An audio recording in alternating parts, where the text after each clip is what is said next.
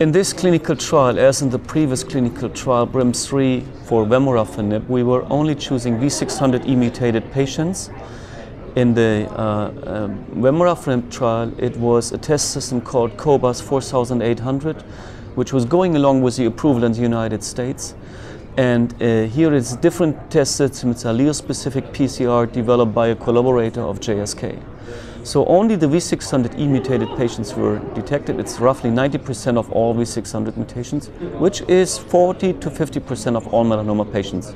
You can detect it in paraffin-embedded tissue from the primary tumor from metastases, and there's very much concordance between primary tumors and metastasis detection of these mutations.